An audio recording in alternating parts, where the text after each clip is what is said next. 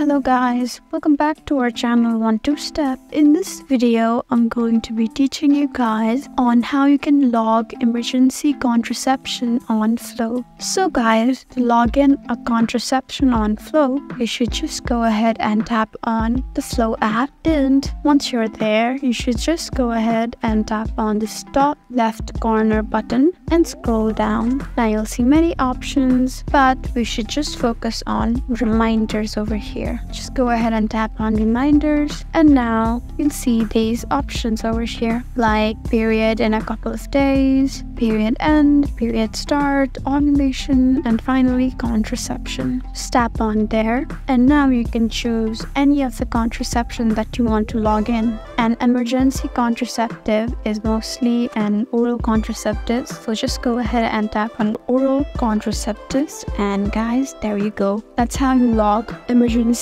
contraception in Flow. If you found this video helpful, please leave us a like and drop us a comment down below. And if you want more helpful videos like these, then please subscribe to our channel. We'll see you again next time. Thank you for watching.